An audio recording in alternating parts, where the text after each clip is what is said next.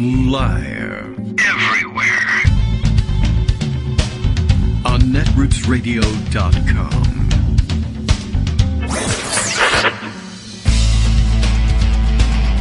David Waldman. Kagro. In the morning. Now, here's David Waldman. Hey, good morning, everybody. Or okay morning, or a mournful morning. I don't know what I'm supposed to say in order to not get in trouble with the conservative squads out there. Not that I actually care about that. I'm, of course, referring to the weekend's worth of faux outrage over Vice President Kamala Harris's tweet heading into the weekend. What it was she basically just saying enjoy the long weekend, everybody. Not saying you need to celebrate the deaths of troops on Memorial Day or anything like that. Even though, functionally that ends up being what we do with much of our Memorial Day. But, they were just looking for something to make up about that. I have an interesting thread that discusses the context of that. You probably saw it over the weekend. If you didn't, you're in luck. Fantastic. If you are asleep right now, you're in luck, as a matter of fact, because you're sleeping in on your day off. Enjoy it any way you like. We will record all of this, and then you'll be able to hear it as a podcast later on. You get the idea. It is Monday, May 31st, 2021. This is what I do at the beginning of a show to let you know whether or not it's live or on tape from last year, although I very often will then confuse people by simply replaying the old tapes, and without any additional announcement, if I play last May 31st's tape for you, then you wake up and say, is it Tuesday? Is it, whatever. I guess last 31st would have been a Sunday, so we wouldn't have had one, but you get the idea. Anyway, no, we're live. We decided to go ahead and do it live just for the hell of it, because around here, everybody's asleep, which is fine, and maybe where I ought to be.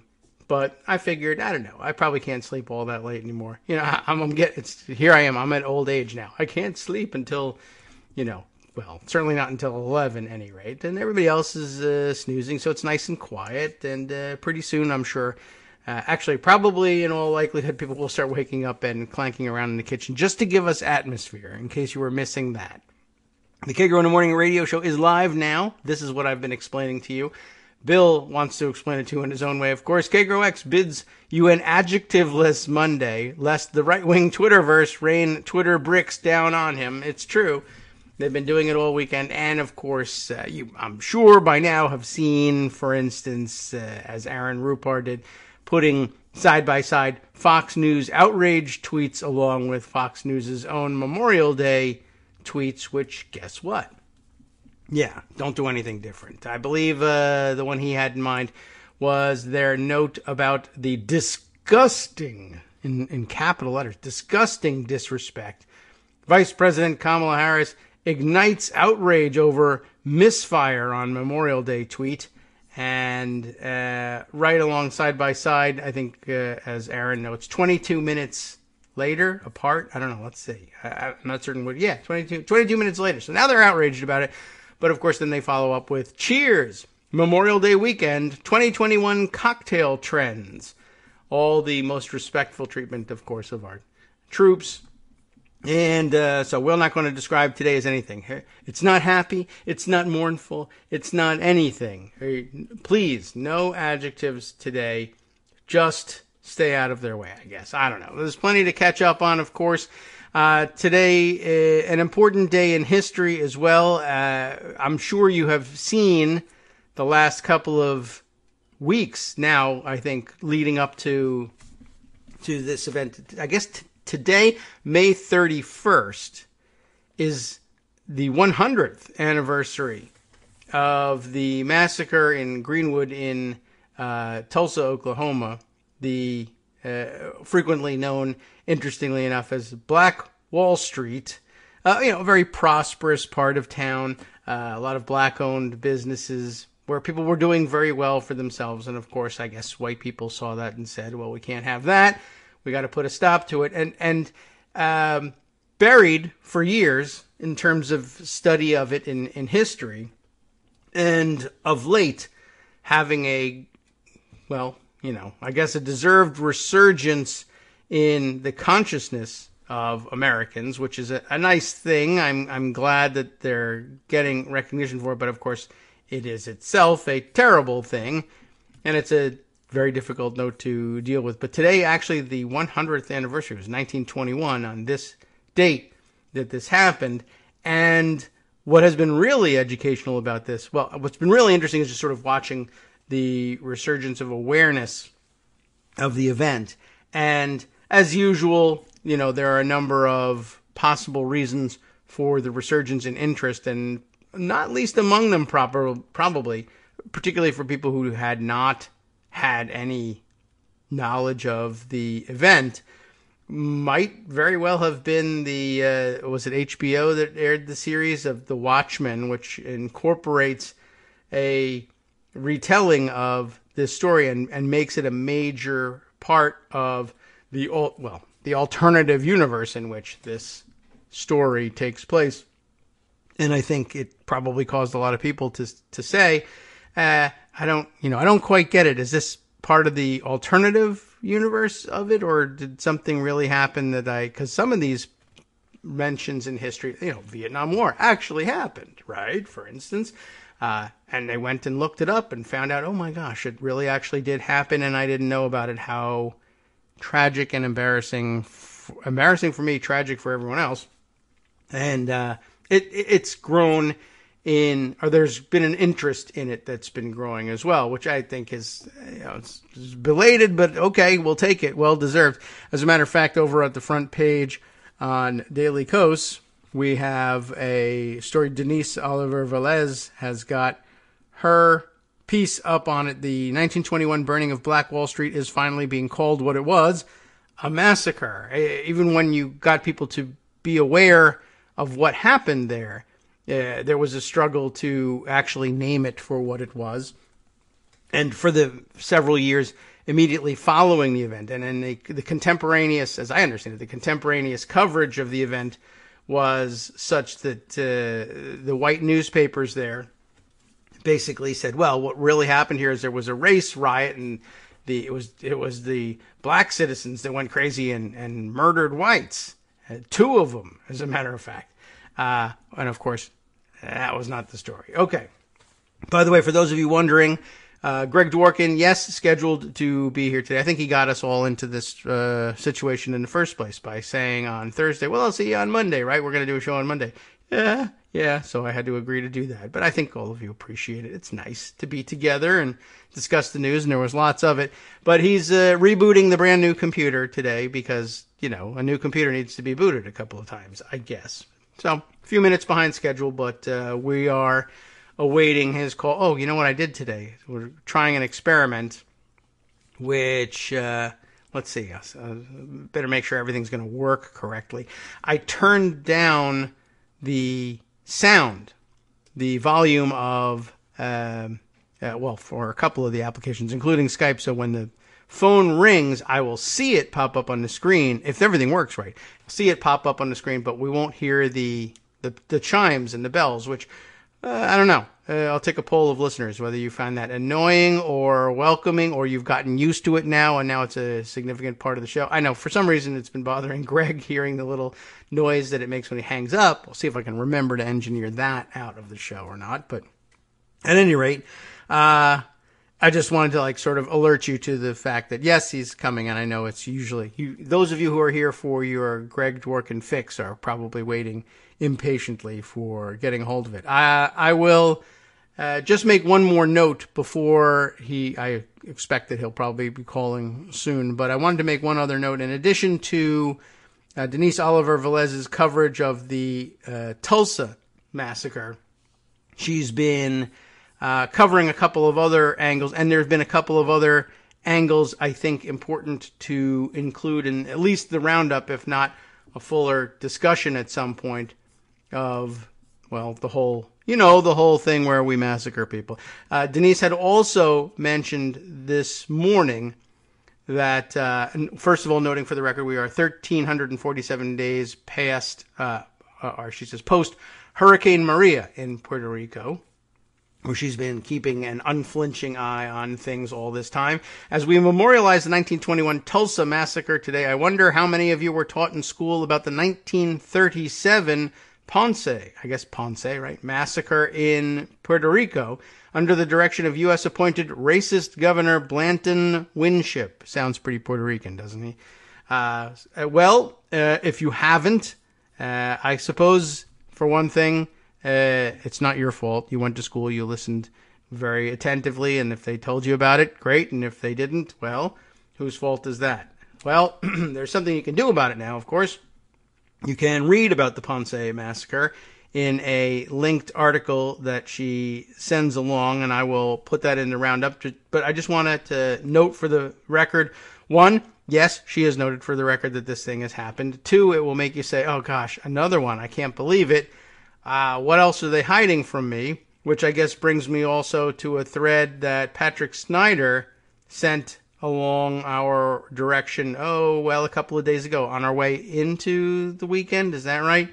Let me see if I can find his tweet that sent it along. If not, I've got it here somewhere. I've got the thread itself, and I just wanted to make sure that it was actually Patrick that sent it to us. But if not, and you know what? Now, as I'm scrolling, I see he sent me another thread by the same author, and we've visited with this author before, Michael Harriot, writer at The Root, senior writer. I don't want to, shortchange him any.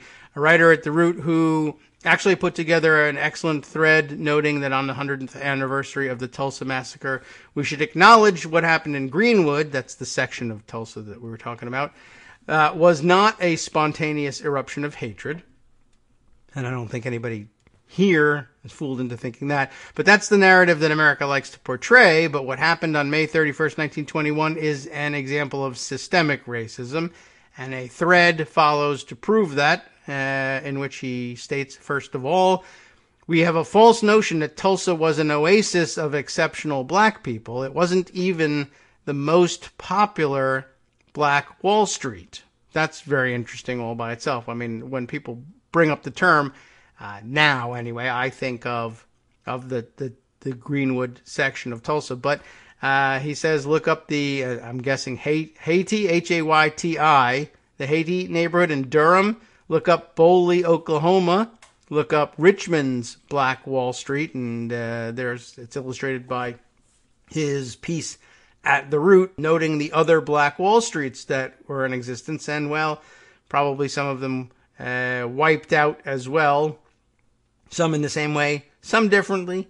But yes, it's an important note in the remembrance of the Greenwood Massacre to take note of the fact that there were other places that called themselves Black Wall Street, and deservedly so. Other places basically wiped off the map, some by massacre, some by zoning, the soft hand, the velvet glove, I guess, of oppression, or destroyed for interstate highways, all sorts of tales of how they were wiped off the map, because you can't have successful black people around when there are white people who haven't had their slice of the pie, I guess. I don't really know what motivated all of it, but you can always say racism is at the bottom of it and be correct about that. So I'll share those links, at least, to those threads with you so you can get up to speed on the various angles and nuance available if you're marking the Greenwood anniversary.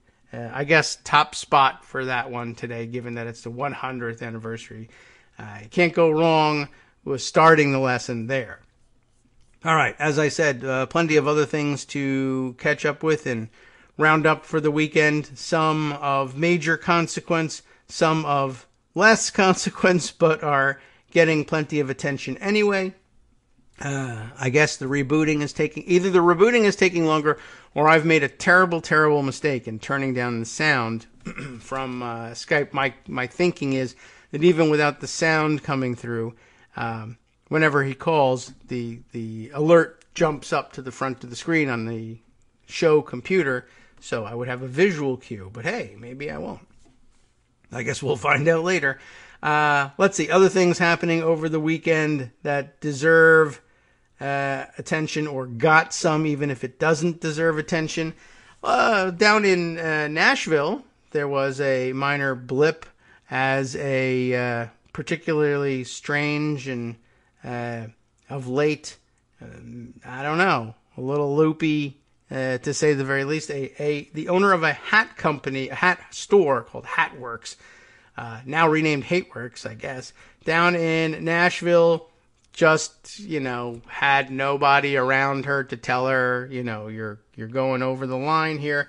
Become something of an anti-vaxxer, apparently, in the wake of the coronavirus pandemic.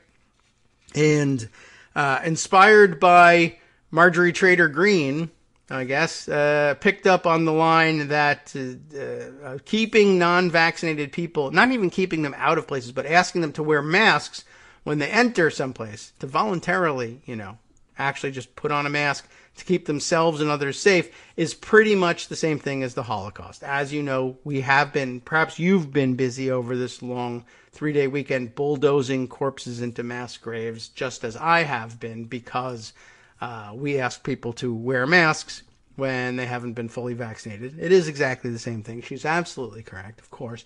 Anyway, she thought a excellent addition to her line of merchandise at the hat store would be yellow stars of David, as Jews were forced to wear under the German Third Reich, of course, during the Holocaust. Except hers would say, instead of saying Jew on them or Jewish, they would say not vaccinated, or indeed unvaccinated. I don't know exactly why the difference between the two. But anyway, she took a picture of herself wearing one on her black sweater and was quite proud of herself, holding the sweater out and making sure the camera captured exactly what it was she was wearing, put it up on Facebook, and pow, there were consequences. Can you believe it? Of course, she is outraged that there having been consequences. You're all wrong, naturally, for not understanding the true nature of the holocausting of people who are being asked to wear masks. She's doubled, tripled, quadrupled down, and Twitter, God love you. You realize she ran a business and spoke to the suppliers and vendors that keep her in merchandise, and chief among them, of course, it's a hat store. Stetson, major supplier of goods there, and a couple of others were contacted over Twitter, and guess what? They didn't like it very much, and it looks like she's going to be in a bit of trouble. All right, just thought I would make note of that because I think it entered into the, at least the Twitter universe conscience over the weekend, and I wanted to take note of that. Let's see, other fun and interesting things to share with you. I thought this was an interesting thread. Just I don't know why it would fit in here at the moment, but this is me thinking, maybe that computer isn't rebooting all that well, or maybe this whole idea about turning down the sound isn't such a good one. But I don't know. I don't see any other notes anywhere that say, hey, I'm trying to get through, but then I wouldn't if the computer wasn't rebooting. Oh, can't reboot. Okay. So that note I see. That's too bad. That's a bad feature on a new computer, Greg. But I think you know that, and I guess that's what the strange emoji with the frowny face and then the monocle is supposed to tell me. Yes. Well, I'm sorry to hear that. That sounds like the opposite of what you thought you were spending all that money on a new computer for. So I will. I'll leave it. I'll take charge of things myself and see if I can't fill in his shoes. However, if at some point, Greg, you feel like sending any of the Rafto stories that you, the top news that you had in mind, if you will, perhaps via your phone connection, we can do that. But I don't know even if you're listening, if you haven't rebooted. But if not, I have some coronavirus news to share, and maybe we'll do that first, and I'll save the other political science-y news for later on. And maybe, we'll see. We'll see where it takes us from there. But over the weekend, I grabbed, and Greg probably likewise, grabbed this very interesting bit of information from the Washington Post, just taking a second look at our own coronavirus pandemic problems from a slightly different angle. Meanwhile, around the world, I understand South Africa bracing for what it is experiencing as I think, a third wave of infections. Britain, likewise, and this very controversial in that they seek to follow our lead in lifting restrictions. Many states, including my own Virginia, lifting all of its mitigation restrictions on Friday, midnight on Friday the 28th, so that we now are without capacity restrictions on indoor gatherings, et cetera, 100% capacity back at restaurants, although the restaurants that I have been in, I still haven't eaten in a restaurant yet, but the restaurants I've been visiting for takeout, still social, still with the social distancing built in by closing particular tables. I think it actually just going to take the restaurants a lot of time, even if they're anxious to get back to full capacity. And I'm not certain that they all are, but those that are, and I'm sure it's the majority of them, also probably having a hard time keeping employees in there, and they gotta change their workers' shifts, and they've kind of gotten used to not being around so frequently or not having so many tables operating, and they gotta go around and take the signs off the tables and clean those tables up, and there's a lot of labor involved in getting back to full capacity. Anyway, we're going back to full capacity. Meanwhile, as I said, Britain also looking at possibly a third wave of infections, but determined in the government levels anyway, nonetheless, to go ahead with a reopening at the end of June. And people there protesting that, hey, we haven't actually made any of the metrics that were supposed to trigger this removal of restrictions. Are you sure you want to go ahead with this? Anyway, back here in the good old US of A, because it's Memorial Day and we want to talk about how fantastic we are. This report from the Washington Post actually came out before Memorial Day, and a alternative look at things. Basically, upshot of this story is our numbers are looking good. They're dropping precipitously. The number of cases, the number of deaths, the number of hospitalizations, well, they say it right here, has been declining in the United States. On May 26th, the U.S. case rate, or 7-day average of new confirmed cases per 100,000 residents, was lower than at any point in the past 11 months. Good, right? Well, how will the Washington Post turn it into bad news? It's important bad news. I'm not saying that they did a wrong thing here. We'll find out whether Greg thinks so at some point. Maybe Wednesday. At any rate, they took a look at things, and now I think it's probably, it makes some sense to divide the country into vaccinated and unvaccinated. And congratulations to us for reaching the point where 50% or over 50% of eligible recipients have in fact been vaccinated. I think we recently hit 50% of adults, but now that we opened it up to kids 12 and over, I think we actually have made 50% of those 12 and over at this point as well. That's having a huge impact.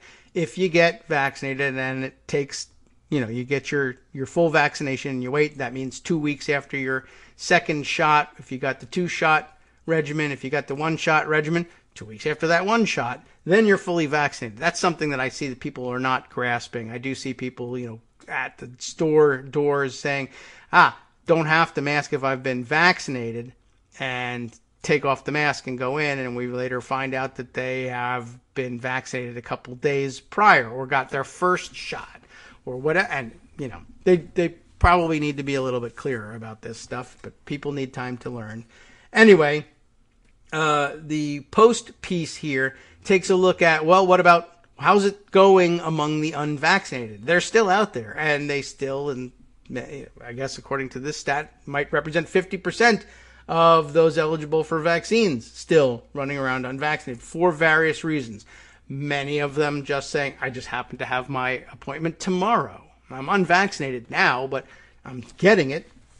And then, of course, there are the holdouts. As it turns out, I guess the long story short, we'll give you the details after our first break. the long story short here is, well, among the vaccinated, we're doing fine. We're doing great and all the numbers are dropping. Among the unvaccinated, basically people are contracting the virus, becoming ill, becoming seriously ill, going to the hospital and dying at pretty much the same rate as the general population back at the peak of the virus in the United States in January. So if you're unvaccinated, basically conditions haven't changed for you. But the good news of 50% of us being vaccinated, the overall numbers are dropping, but we are masking the fact that people are contracting the virus pretty much just like they used to if they're not vaccinated. And that stands to reason because it's the vaccine that protects the other 50% of us from contracting it. It's not less virus. The virus hasn't been reduced to half of its power. It's still there. And it's now just picking low-hanging fruit wherever it finds it. And guess what? If you're not vaccinated, you are low and hanging and fruit.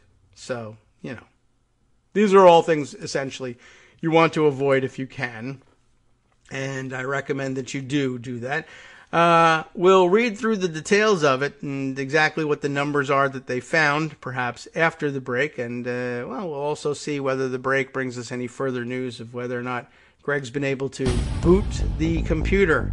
And if not, I guess we will helpfully suggest that he boot that new computer out of the house and get a different one. But, I don't know. It's, I guess the warranty process is what's going to come into play soon.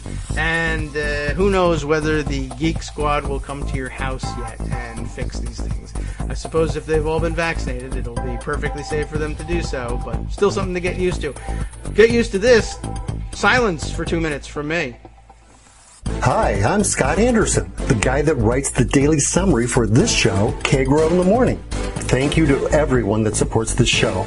Many of you send donations through PayPal, Patreon, Square Cash, Radio Public, and so on. Some of you write your own essays and send them in, or read articles with your own commentary. We appreciate it. Now, some of you are listening to this and thinking, I'd like to help, but isn't there something I could do that wouldn't require money or effort? Why, yes, there is. You can just like us. On Daily Coast, they call it the recommend button. YouTube has a thumbs up. There are hearts and likes and love buttons. Tap our love button. Tap our love button every day. Share our shows and summaries on Facebook and Twitter, YouTube and iTunes, Stitcher and Amazon. Most of these places allow you to write a review, so a sentence or two would be great. Recommend us to social media, or tell your friends to listen to the show. You aren't just helping us, you're helping them find their new favorite thing to listen to. You could change the world. So thank you in advance from me and everybody else in the world.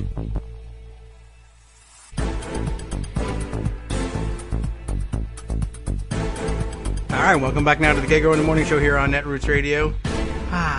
2 minutes of silence on my end anyway. I don't know what got played in your ear. Maybe even a tape of me saying that you should give us money. In which case you should absolutely go ahead and do that.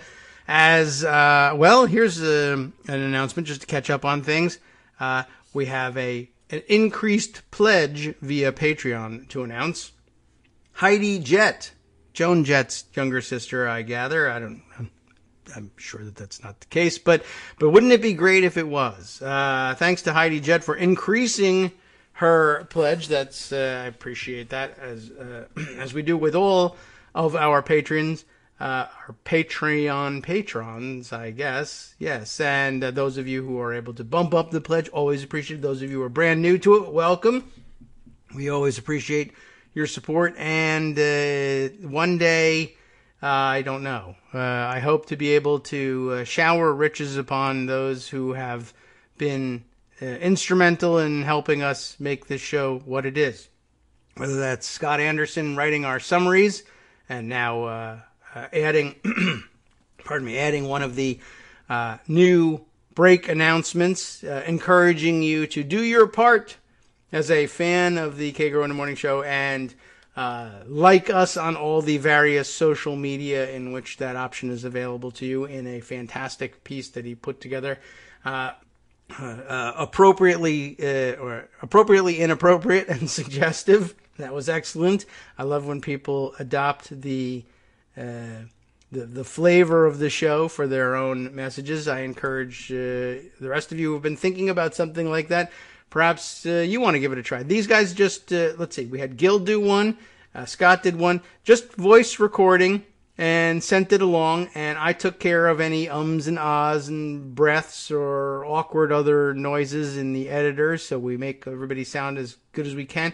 Everybody hates the sound of their own voice. Everyone who has sent me one of these things, whether it's a recorded segment for, of substance on the show or one of the breaks, says, oh gosh, I can't stand the way my voice sounds. Neither can I, but that's just the way it is. Don't worry about it. It happens to everyone. We clean those up. I put the music in there. That's not something you have to worry about doing on your own either.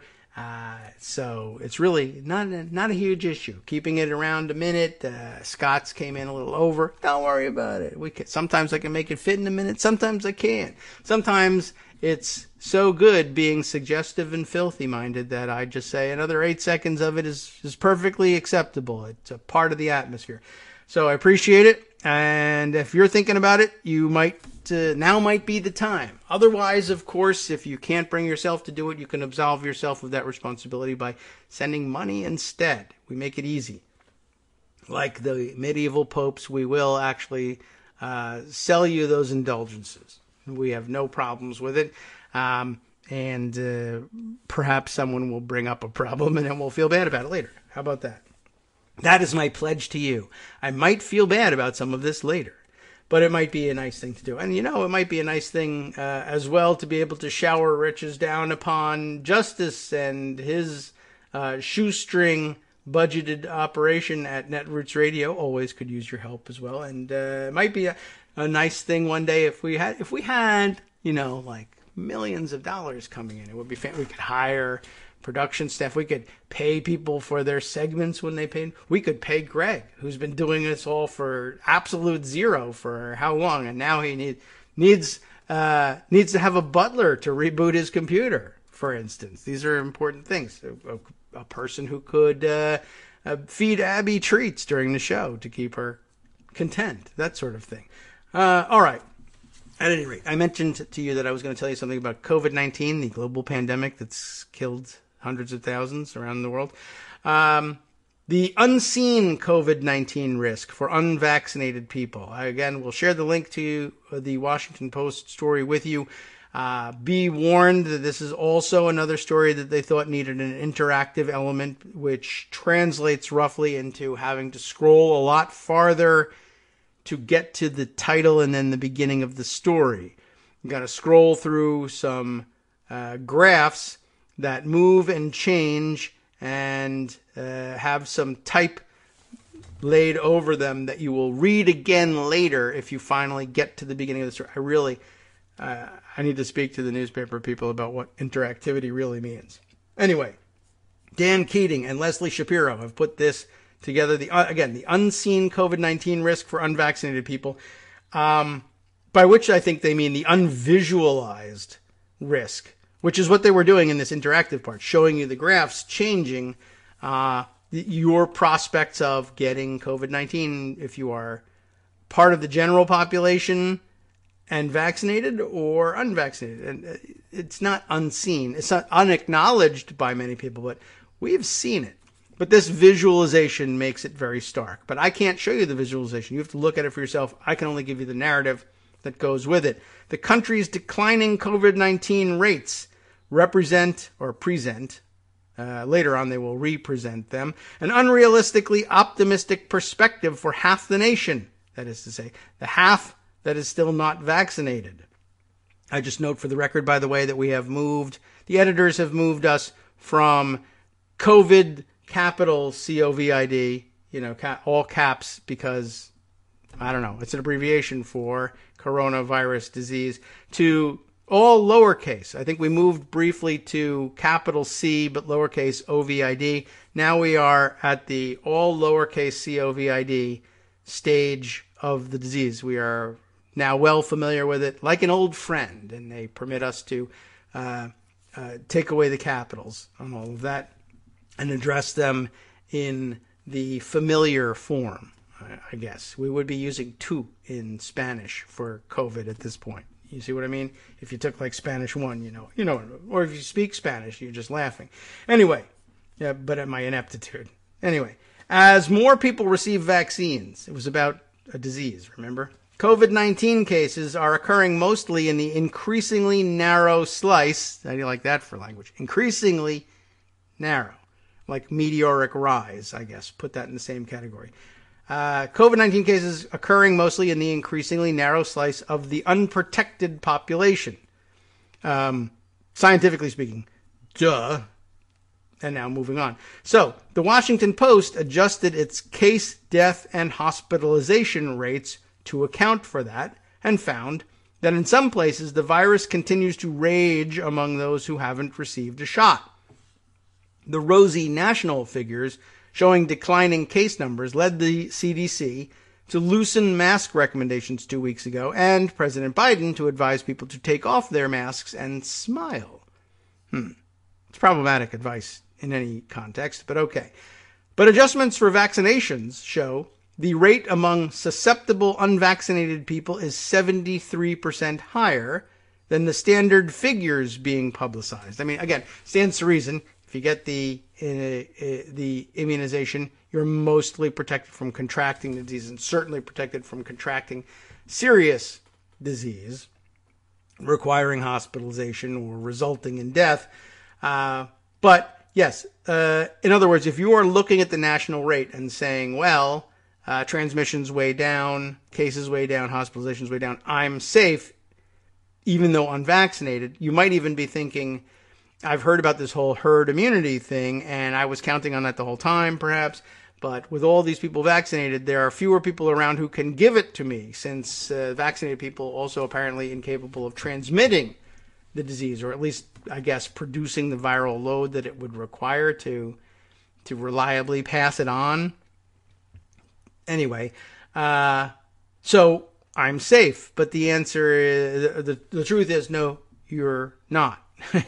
Because it's still around, and if it's accumulating, particularly in aerosols, even among vaccinated people, just sort of shedding it. Normally, you weren't, I guess, shedding it at high enough rates, one-on-one anyway, to give it to anybody else. But there could be plenty of people who've been colonized by the virus, I guess. So as they say, adjustments for the vaccination rates show that among unvaccinated people, 73% higher risk of getting the disease than among those who've been vaccinated. With that adjustment, the national death rate is roughly the same as it was 2 months ago and is barely inching down. The adjusted hospitalization rate is as high as it was 3 months ago. The case rate is still declining after the adjustment, and that's good news. In the United States, the current case rate for unvaccinated residents is similar to the case rate for all residents on December 31st of last year. Unvaccinated people are getting the wrong message, experts said. I mean, the message they should be getting, obviously, is go get vaccinated. But they think it's safe to take off the mask. It's not. Now, again, the message is, if you're looking at the message as it's posted on the front doors of, major retailers and restaurants, the message is, if you are not vaccinated, it is not safe for you to take off the mask. But that's what people apparently are opting to take away from this messaging anyway. They think it's safe to take off the mask. It's not, says Lynn Goldman, Dean of the Milken Institute School of Public Health at George Washington University, .edu, just to make that longer. It looks like fewer numbers, looks like it's getting better, but it's not necessarily better for those who aren't vaccinated. Again, scientific term for that is duh. Now, states with high rates among unvaccinated people, they get at a very important point here. There are lots of states that say, hey, we are 70% vaccinated in our state. We're doing great. And upon further examination, you usually will find, what it comes down to is, the wealthy suburbs and other enclaves in the state are 80% vaccinated. And the poor districts, the rural districts, the poor urban districts, and particularly where there's high minority populations and people are basically, finding, I don't have time to take off from work to get this shot, or, any of these things. I'm worried about getting the shot and then having a reaction and not being able to go to work for a couple of days and getting fired, because whatever the situation is, you'll find that in those areas, they are 30% vaccinated. So on the whole, the state is 70% vaccinated, but there are enormous pockets of very low vaccination rates in some of these states. Yeah, and the vice versa, I guess we should say. Some of the states where vaccine uptake is very low statewide, you'll find, well, among the wealthiest, the vaccine uptake has been pretty good, which would lead to some interesting situations, especially if you're talking about like Trump supporters, like wealthy Trump supporters in some of the red states, denouncing the vaccine and still insisting that the whole thing is a hoax, but they've magically become protected, and the rest of you are just supposed to listen to them and get the virus and get sick. No thanks. So, states with high rates among unvaccinated people is the first examination here. The adjusted rates in several states show the pandemic is spreading as fast among the unvaccinated as it did during the winter surge. Maine, Colorado, Rhode Island, and Washington state all have COVID-19 case spikes among the unvaccinated, with adjusted rates about double the adjusted national rate. The adjusted rates of Wyoming, Virginia, Oregon, Florida, Michigan, Pennsylvania, for instance, are slightly lower than the highest states. Maryland, Virginia, and the District of Columbia have adjusted rates below the national average. We're also very smart people here, and we got vaccinated. In the region, however, lower vaccination rates in the black community have concentrated cases there to an extraordinary degree. Before vaccines, black people were about 1/3 of new COVID-19 patients in Maryland and half in D.C., which was bad enough. But in the latest data, black people are just under half of the new cases in Maryland and more than 80% of the new cases in D.C. Yikes. In other words, it's time to get out there with food trucks converted into vaccine trucks or whatever makes the right rounds. All right, I don't know, convert a Good Humor ice cream truck if that's what's driving around. Convert anything that's driving around. And well, some of those places, nothing's driving around. Not taxis, not Ubers, not nothing. So I don't know how you get there, but we're just going to have to pack up trucks and move them there and hope that people don't say, I don't know who the hell's in this truck. I suspect them of malfeasance, and I'm going to avoid them. We got to find some ways, obviously, of getting the vaccine to people so that they don't miss work and in ways that they'll be willing to trust. And I don't know what that is, and we will have to ask them. And with that work, obviously, I hope is already underway. Probably should have been for the past, 6 months or so. But we'll take whatever we can get in terms of market penetration there. All right, so then next up, Oregon's current surge is driven in part by a COVID-19 variant known as B117. I don't know how you read that out other than that. But which is 50% more contagious, said Tom Jean, a deputy state epidemiologist and senior health advisor, in an interview. It is characterized by outbreaks traced to social gatherings with unvaccinated people and no masks.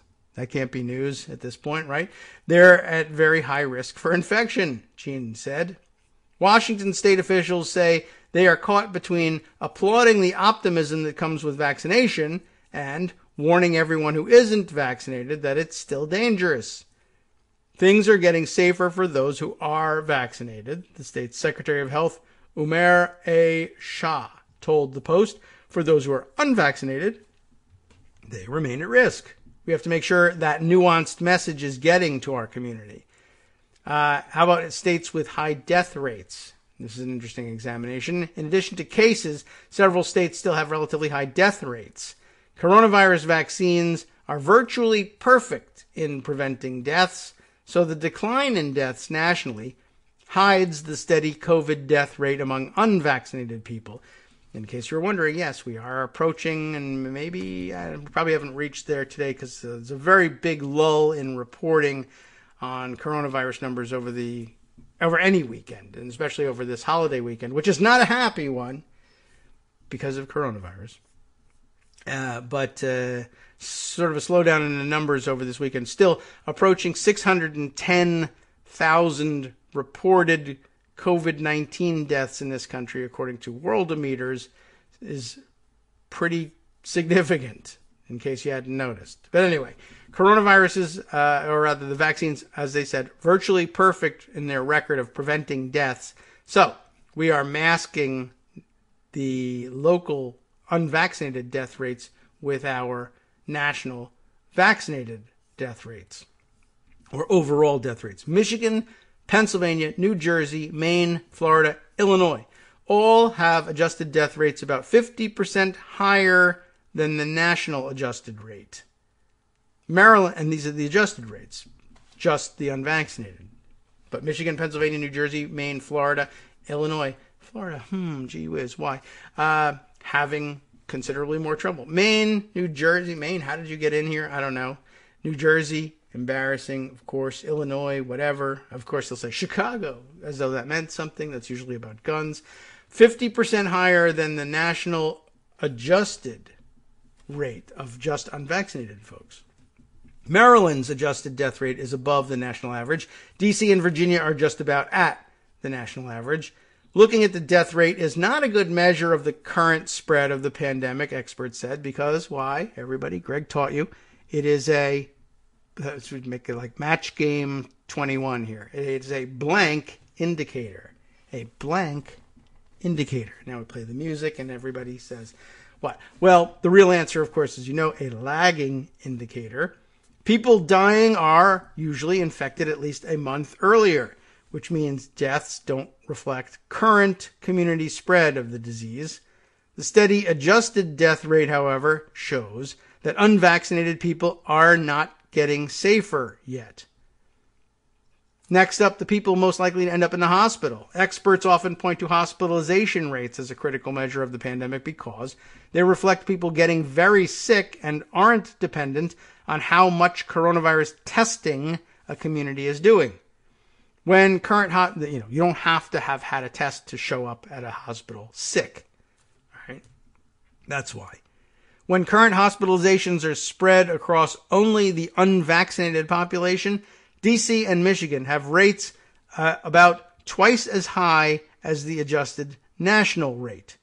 Pennsylvania, Maryland, Florida, Rhode Island, again, Rhode Island keeps showing up in these things, not sure why, have rates about 50% higher than the adjusted national hospitalization rate. Virginia's adjusted rate is below the national average.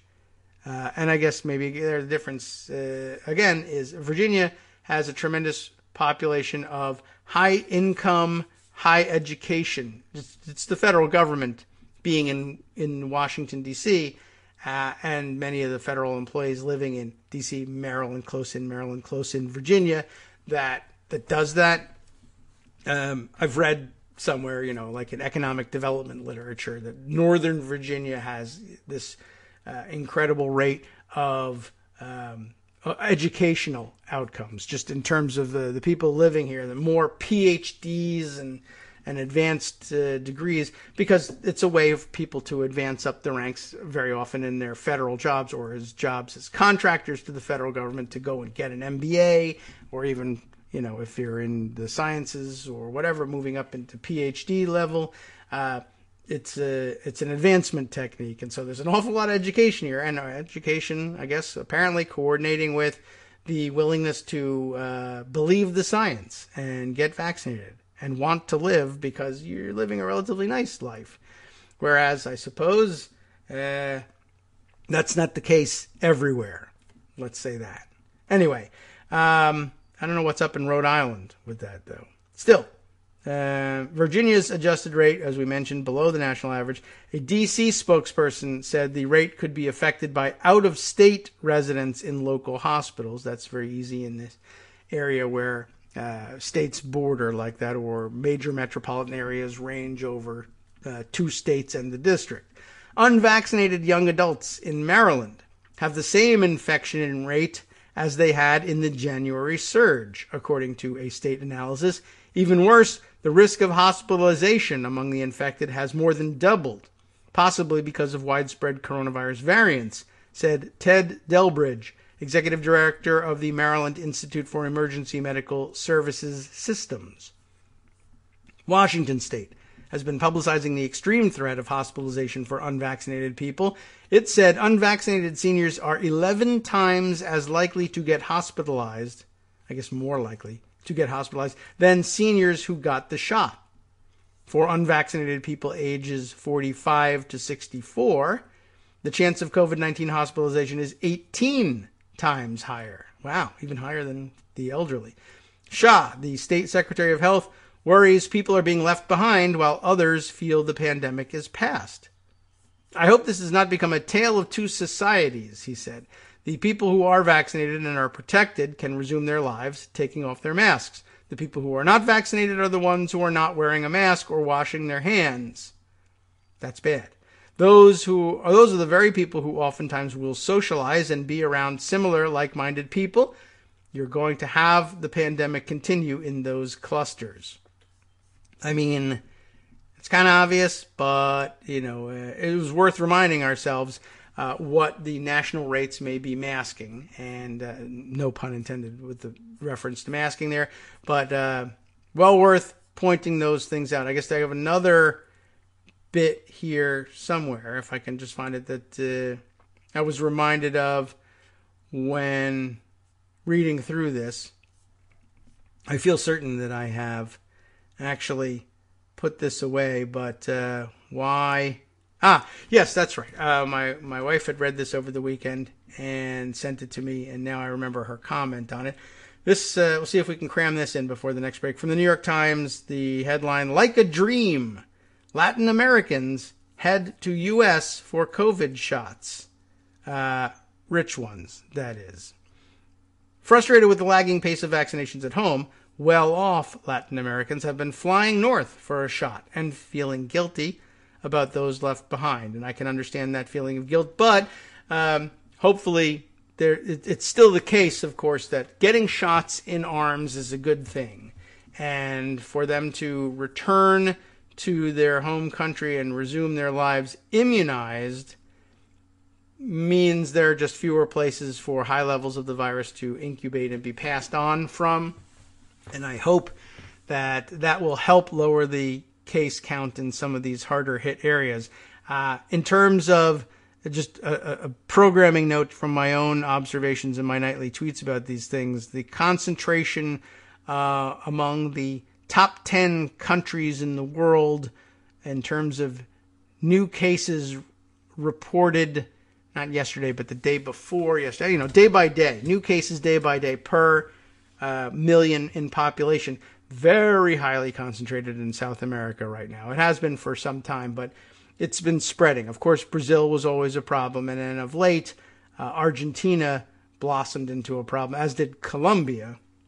But it's now spread to Uruguay, Paraguay, Chile. It's everywhere. I mean, well, the rest of South America, and getting up into the what's this? The shield area, as I think they call it, above Brazil, where Guyana and French Guiana and Suriname are, and they are showing up. French Guiana very early on had a huge surge in the virus, not so much of late, but Suriname now replacing them.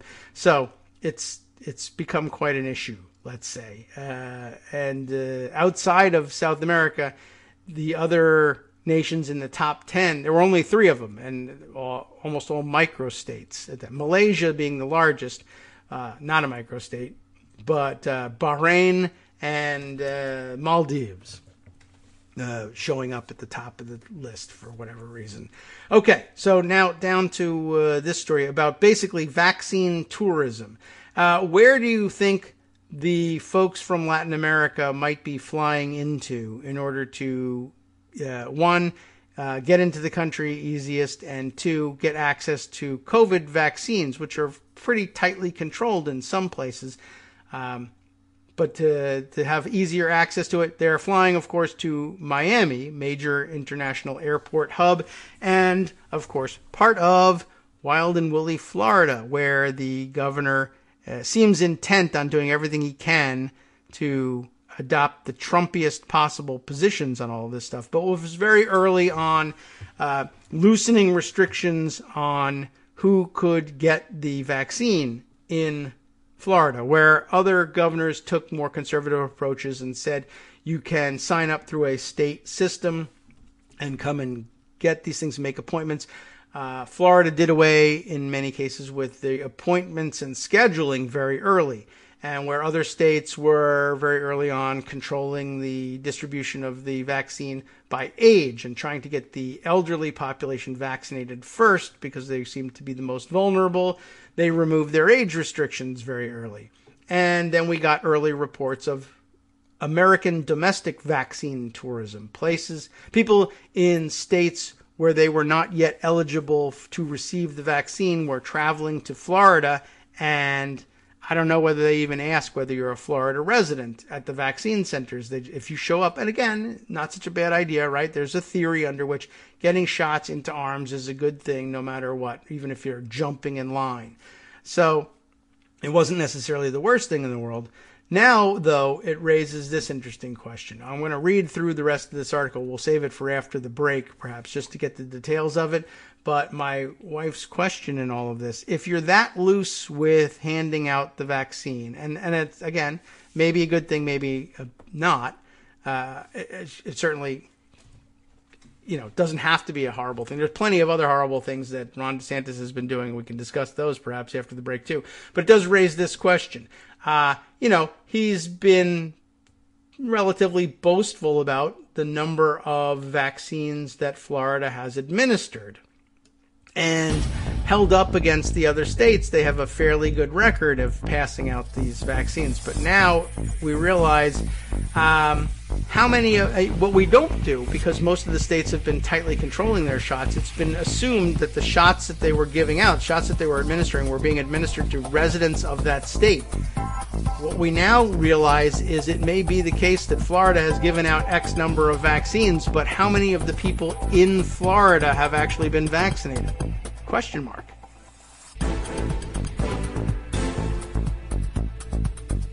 All right, welcome back now to the Kagro in the Morning Show here on Netroots Radio.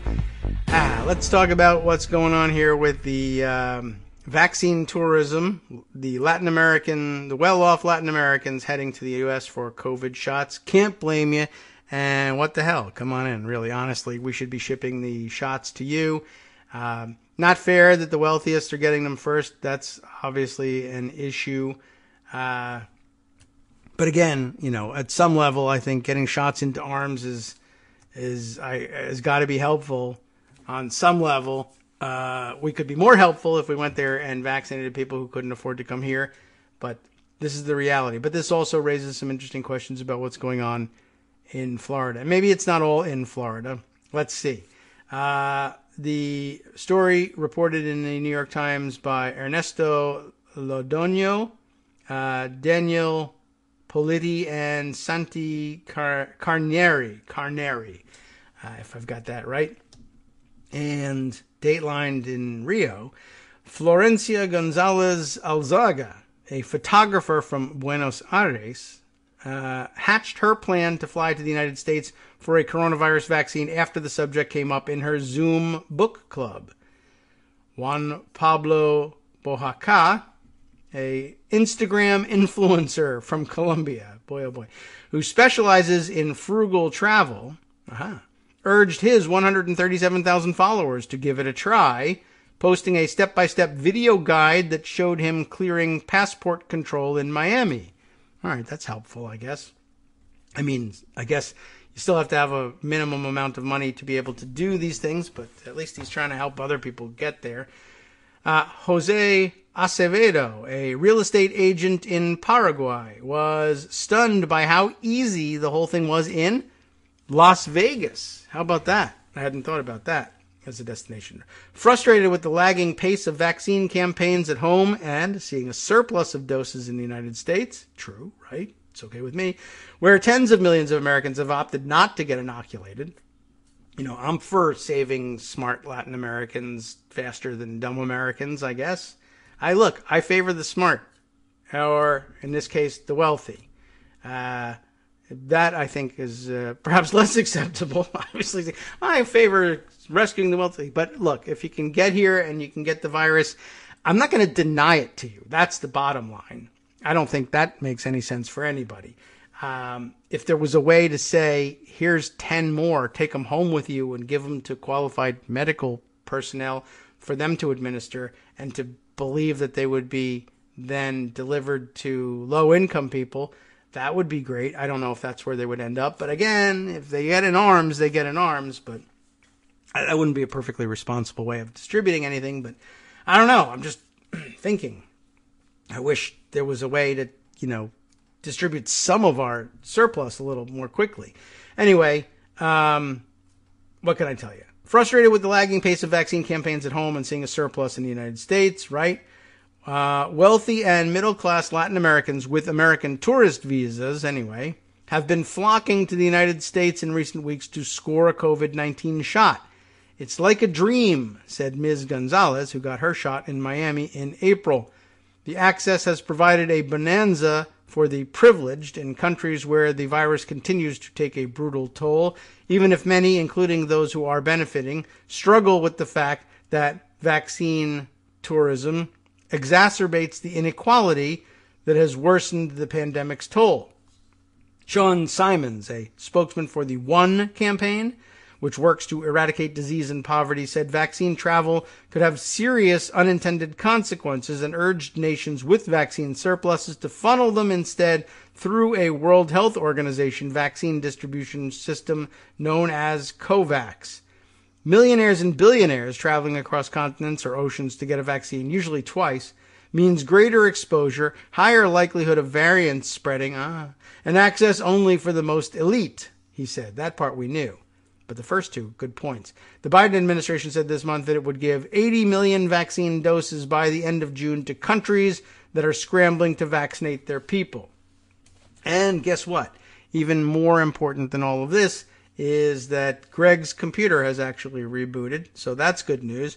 And let's see, requesting permission to call in, essentially.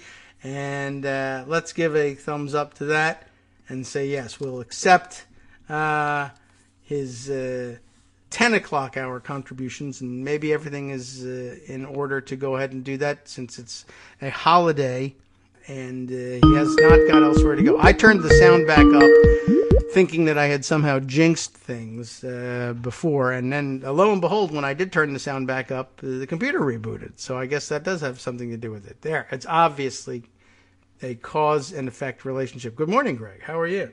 Good morning. So I've been having some computer rebooting problems. Yeah. Well, what size boot does it wear? You didn't find that out. That's the problem. It's my shoes just don't fit. Mm-hmm. I can't possibly fill these shoes. Reshoe a horse and reboot a computer. Something like that. All right. But here we are with a couple of frantic calls to the Apple folks who were very, very good over the phone about walking me through zapping prams and restarting a whole bunch of other acronyms I can't even remember anymore. But it's working. Good. That's nice to know. And Apple at that, it's not really great publicity for them. But hey, when something goes wrong, they help you. So that part is good. Good publicity. And they were, even on this Memorial Day, which we should acknowledge, I see all this flap about things that Kamala Harris said. Mm-hmm. Right. And what's so weird is she said something about have a happy long weekend, and folks were pseudo outraged about the fact that she didn't properly respect the whole reason why Memorial Day was there.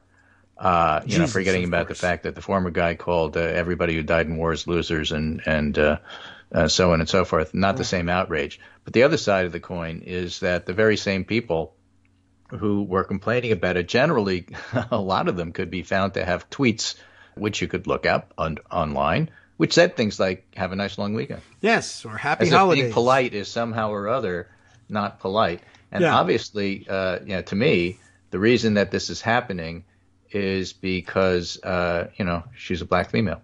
Yes, that is definitely chief among them. Because I think, actually, President Biden tweeted something, or had tweeted on his behalf anyway, a similar sentiment, and I don't know, no one was outraged about that one, but hers was first. They jumped on it first. I do have a thread somewhere that I thought explained things very well, but we'll get to that later on. Mm. So, I think the big news outside of that and the usual news, yes. The pandemic and January 6th not going away, and of course, Democrats walking out in the Texas legislature, at least temporarily preventing a very ridiculously restrictive voting bill to be passed because now they don't have a quorum. Right. But the government threatens to call a special session. It's just that you can't sneak it in anymore. Yes, that was the main thing. And not only was it a very repressive, voter suppression bill, but they aimed to do it overnight on the weekend and minimize attention to it, including, I think, throwing reporters out. And one of the things they did was block overnight and weekend voting.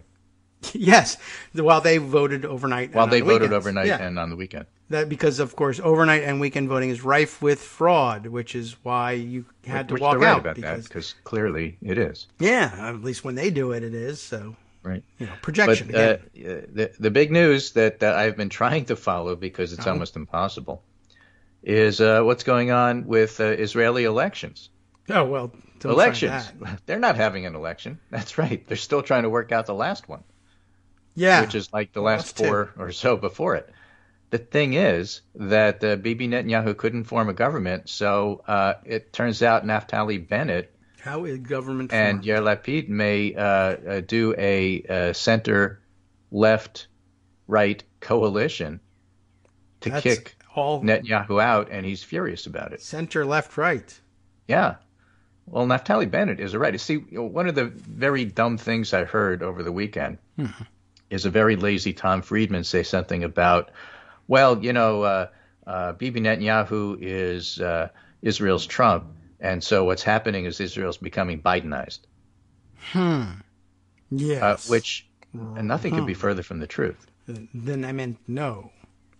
What's happening is that since, 1978, something like that, the right wing plus religious parties have basically run Israel. Okay.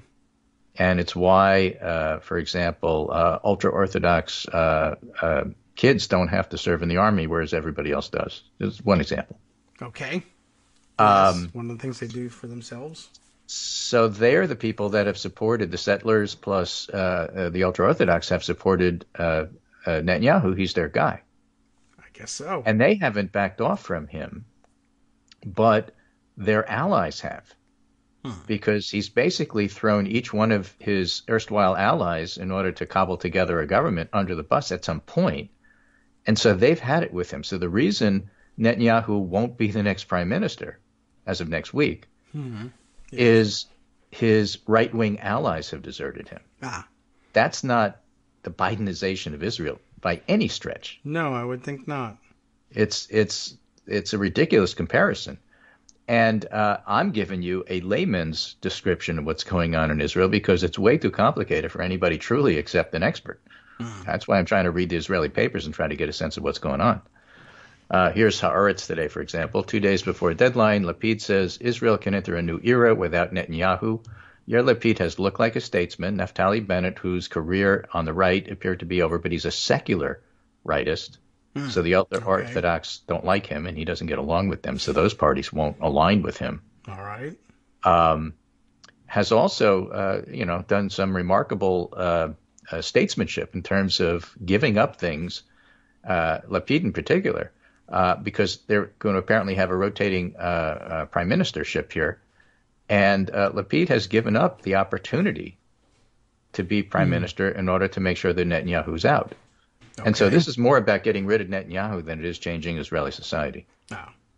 All right. I mean, it may end up the same society, but just without him. So here's another article from Haaretz. Netanyahu is bankrupt, and everyone in the business of politics knows it. I mean, that's probably really more to the point in terms of what's going on here. Okay. The man who introduced fraud and deception into Israel's political lexicon accused Naftali Bennett, of cheating his voters. That is to say, when Naftali Bennett ran and didn't get very many votes, he realized, Bennett did, that taking an ultra hard line against Palestinians wasn't the ticket to do better with the electorate. It was actually, trying to improve the economy and, doing the bread and butter kind of stuff.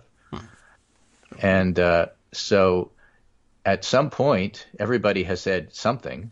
So at some point, I think he said he would not align with the left at all in order to do anything. And, Netanyahu forced him to. Okay. And so now Netanyahu is accusing him of cheating his voters. But, let's just read from this piece a little bit because I think it's pretty good. Netanyahu ought to ask himself, how is it when he stood on the virtual street corner and offered the premiership to every passerby, nobody took it? Gideon Sa'ar, Naftali Bennett, Benny Gantz, Yair Lapid all received generous offers, astonishing, as Netanyahu put it, but they all laughed in his face or in those of his envoys. The problem wasn't the offers. They were indeed fantastic. The problem was the person making them. To borrow from economic jargon, Netanyahu is bankrupt, radioactive. Aside from the ultra-Orthodox and the racist right, which still cling to him, none of our political leaders are interested in doing business with him. His promises and agreements are worthless. His word isn't his bond. The man who introduced fraud and deception into Israel's political lexicon excoriated Bennett Sunday night, accusing him of cheating his voters because he violated his promise not to join a government with Lapid. He signed the document, shouted the saint in the prime minister's office who rode roughshod over the coalition agreement he signed before the ink was even dry. Then he had a prime time speech and basically lost it and started yelling at everybody. And that's where things stand. So, welcome to Israeli politics. Okay. Well, some of that stuff is Trumpy, but not all of it. A lot of it is Trumpy. So, we get that part.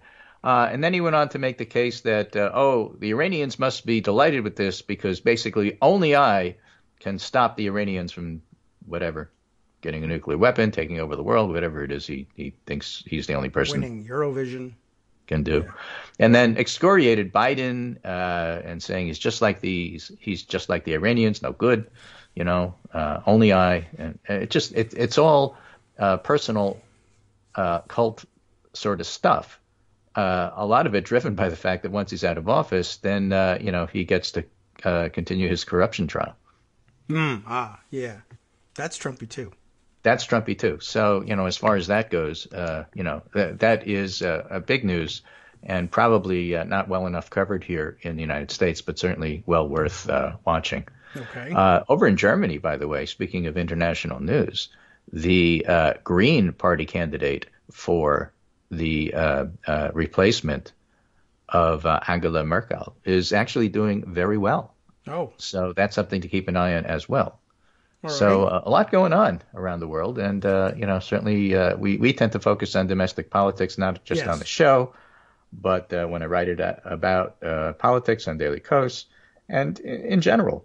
We tend to focus on domestic politics, but these are a couple of stories that I think are just well worth, keeping on your radar. Okay. Because then you won't be surprised when things come up. I am willing to do this. Good. So I got a story for you. Okay. And I'll probably stick with you through the 10:30 hour and then make some final configurations on my newly working computer. Excellent. All right. This one is from CNN, Harry Enton. And talks about a topic that we've talked about on the show a lot. And it's just so interesting to see it get covered this way. Biden is getting a big bounce with Hispanics, says the article. All right. Okay. Hispanic voters were one of President Joe Biden's biggest weaknesses in the 2020 election, although sources differ on his margin. Biden's advantage with Hispanics was the worst for a Democratic presidential nominee since 2004, even as he had the strongest performance overall for a Democrat since 2008. Now, he did well overall with Hispanics, just not as well as expected, and certainly not as well in certain places like South Texas and South Florida. Right. We talked about that on the show a lot, and of course the question is why. A look at recent history and polling reveals, however, writes Harry Enton, that Biden may be primed for a comeback among Hispanics for a simple reason. He is now the incumbent. Okay. Take a look at Gallup polling during the Biden presidency. Aggregating all the polls it has conducted so far in order to get a large sample size, Biden's approval rating with Hispanics stands at 72% compared to 55% overall. And by the way, 55% isn't bad in this hyperpolarized environment.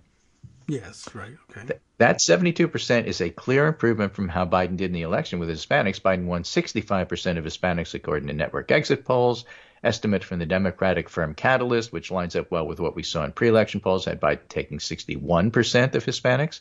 So this Gallup poll suggests Biden's support may be up anywhere from 7 to 11 points since the election. Okay. Okay. Yes. And he's had a disproportionate rise in support from Hispanics. And the 20-point gap between how Hispanics and adults overall feel about Biden is wider than the last Democratic president saw in his first months on the job. And the question is why? And there's a couple of things. One is that Hispanics, in polling at least, tend to favor incumbents. Interesting. And now Biden is the incumbent. So Yes. It's a small c conservative way of looking at politics. You know, I generally go with the guy who's there. And incumbency does, in fact, have that. And there's also speculation, which I found interesting, not in this article, but online, people reacting to it, that a lot of this had to do with the fact with Hispanic, Latino, Latinx voters thinking Trump was more likely to open up the economy than Biden was during the pandemic when they felt like their number one issue was putting food on the table. And that's something we talked about extensively on the show. Yes. And then they found out that, hey, the economy is opening. Yes. Okay. So now that the economy is opening under Biden, he's getting points for it, in other words. Yeah. It's interesting. And that may mean that should he run again, and of course it's too early to know and probably too early that you don't want to focus on it, then he may well be in a much stronger position than he was when he won, which is not surprising. Sometimes incumbents do pretty well the second time around. Sometimes they don't, like in George H.W. Bush's case. It all depends on circumstance, and that's why people who, quote, know what's going on are to be looked at with, perhaps a grain of sea salt.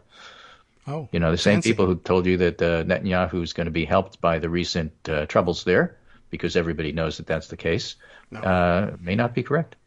All right. I'm prepared for them to be wrong.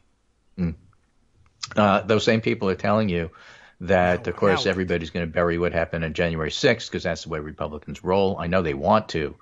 But again, I have to remind you that a lot of the reporters who cover this stuff were in the building. And because they were in the building, they are not going to let it go so easy. And the fact that there were Capitol police officers who were bringing it up to the Republicans and upset that they didn't pass this January 6th commission, and the fact that Nancy Pelosi is the speaker and has her own ideas on how things should be done and has lots of options left in terms of looking at January 6th, even if it's not the commission style, which in itself has its flaws, mind you. Just everybody felt on balance it was the best way to do it, but what I'm saying is that it's not the only way to do it. Okay. And the idea that suddenly all of this looking at January 6th is going to come to a halt because the Republicans want to protect Trump and yet move on and pretend it's not a campaign issue. Every Democrat is going to run on the fact that you protected Trump and you're trying to cover it up. And so it's going to absolutely be a campaign issue. Yes. And hopefully more than just that. But yeah, that is true. We have some dissecting of the occurrences on Friday yet to do. We haven't discussed the process by which things were blocked. I mean, there was more to it than just the fact that it was filibustered, but attendance had a great deal to do with how things went on Friday and brought up some real interesting possibilities for things in the future. In terms of how you might reform the vote, you mean? Yes. As a matter of fact, that would be your wheelhouse. Yeah.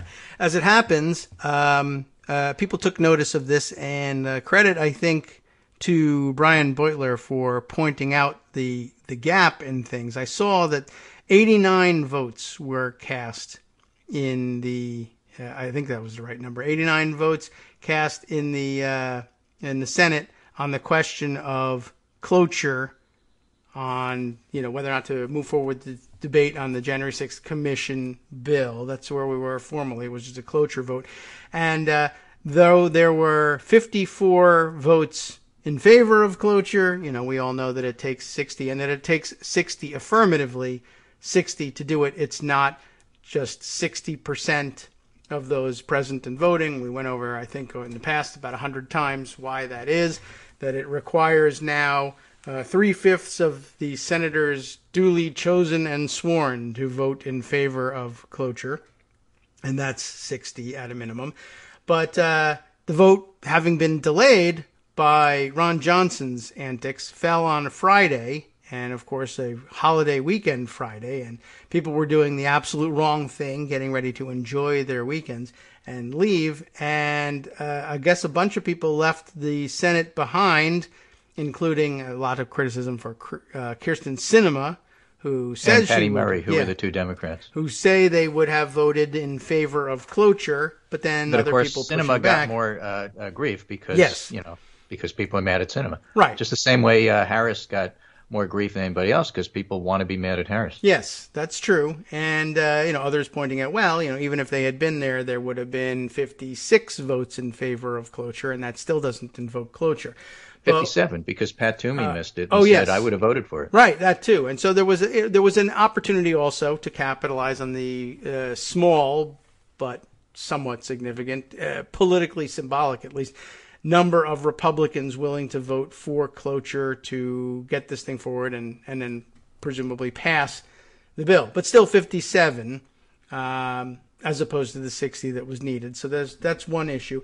But another was that there were... Well, and I think it was Norm Ornstein who said, what you really have to do is make it so you need 41 no votes, not 60 yes votes or whatever. Right. That's one suggestion. There were only 37, so it would have passed. Right. The other thing that got pointed out was there were 9 Republicans missing, and they were missing because they knew that there weren't 60 votes to be collected, whether they were there or not. So in other words, the very painless way that filibustering now takes place, just say we're going to block the bill, and then if they have a cloture vote, so long as you know that the proponents of a bill can't gather 60, there's no job for you to do. There's no, Mr. Smith goes to Washington situation. And people have been saying, we need to have a talking filibuster so that we can force this thing. One of the things we might need to enforce is that if we can't get to a talking filibuster, we should at least have a yes, you have to stay here and vote filibuster. One way of doing it is, as Norm Ornstein suggested, changing the rules. But changing the rules still requires holding one of these votes on the nuclear option. But one of the things that happened with the numbers on Friday, with 9 Republicans missing, you had an opportunity there to say, well, look, someone could have stood and done this and said 54 votes in favor of cloture, 39 votes against cloture. Now, I'm aware of what the current interpretation of the rules is, but I appeal the ruling of the chair that cloture has not been invoked. You say it hasn't been invoked because it requires 60 votes, 3/5 of the Senate duly chosen and sworn voting in the affirmative on the question of cloture. I say it really only requires a majority, just like it does for nominations. I appeal the ruling of the chair. The chair would have said, I'm sorry, but that's the way the rule actually works right now. And I might have then said, yes, but I have, if not 54 people willing to do it, 47 people willing to do it, minus Kyrsten Sinema, who took off, minus Patty, she wasn't going to do it anyway, Patty Murray, who might have voted with us, but who's gone, and minus Joe Manchin, who's here and will certainly vote no. I can still put together 47 votes. However, among the Republicans, I can only put together 42 no votes. And to change the rules via the nuclear option, we all think of, well, you only need 50 plus the vice president. Well, what you need... If everybody's there. Right. If everybody's there. What you need is a majority. That's it. There's no rule about how many have to be duly chosen and sworn. It's present and voting. So you're saying that because they left, you could have changed the rules where they were gone. Yes. And now that's one of those things that's not done in the Senate, but so is filibustering the January 6th commission, if you ask me. And they could have done this. It could have been reversed later on. But it would have made a great point and would have meant that in the future, when there's a cloture vote coming, yes, you all have to stick around and cast your vote on this thing, or I might do this. I would start threatening to appeal the ruling of the chair every time one of these things happens. Right. The downside, of course, is pissing off Manchin and Sinema and making Chuck Schumer look like a Marjorie Taylor Greene, insisting that so they'll beg you not to do it. So it's risky. Yeah, they'll beg you not to do it, but you don't even have to do it. In order, just say, look, I'm doing it just so that people stick around. Yeah. And what's wrong with that? So, I don't know. Well, we're going to take a 2-minute break. If you've got more, you're certainly welcome to stay. Just otherwise, a tiny bit more. Okay. Hi, it's me, David Waldman, your host for Kagro in the Morning. I have good news to report. Many more listeners like you are making critical contributions that keep our show on the air. Makes good sense, of course, and patreon.com, Patreon.com, makes it simple.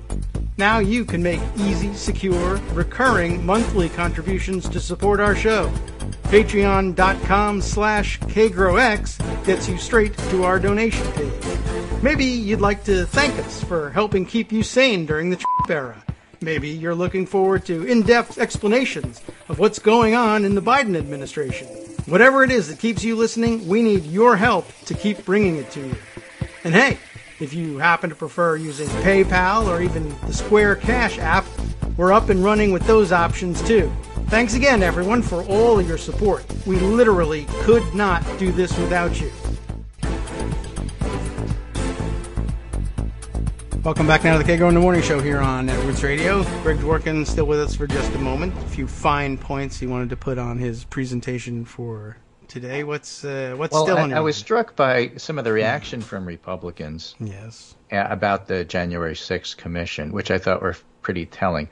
You know, one of the interesting things is that the old-style Republicans, like Pat Toomey, for example, who didn't vote for it but said he would have. He could have stayed silent, so he didn't use not being there as a way to cloak what his intentions were, at least directly. Rob Portman voted for it. Romney, some of the old-style folks that you'd expect to vote for it, voted for it. And some of the, shall we say, more colorful Republicans who voted for it were rather upset with what was going on. Okay. The first one I want to highlight is Lisa Murkowski, who delivered basically Liz Cheney-style pointed remarks about her fellow Republicans. Okay. She told reporters that the decision facing senators is about more than just one election cycle. She said they don't want to rock the boat, Republican senators who oppose the commission. They don't want to upset. But again, it's important there be a focus on the facts and the truth, and that may be unsettling, but we need to understand that. Okay. And asked whether she's concerned that voting in favor of the panel might doom her own reelection, she said, I can't think about that. She said the choice facing Congress is about more than one election. To be making a decision for the short-term political gain at the expense of understanding and acknowledging what was in front of us on January 6th, I think we need to look at that critically. Is that really what this is about? Is everything just one election cycle after another? That's pretty much directed at Mitch McConnell. Okay. Good. Right. And right after the attack, she said, I want him to resign. I want him out. He's caused enough damage, talking about Trump. So she was one of the vote to convict. So, hers is fairly straightforward. I think in many ways, one of the interesting reactions is that Susan Collins was also very upset that the vote didn't go her way. She had tried to make some changes to staffing, some minor tweaks that perhaps would attract a few more Republicans. Were they actually? And Chuck Schumer wasn't nice to her. And so she was terribly upset, but she was upset at Chuck Schumer. As if her mild, minor tweaks were important in any way, shape, or form in terms of how people voted. And I looked at that and I said, that's weird. Why would she blame Chuck Schumer? I mean, I get that she's a Republican, so you have to blame somebody. But as I was looking up, the quote or quotes that she had about blaming Schumer directly after the January 6th vote, I came across none of that.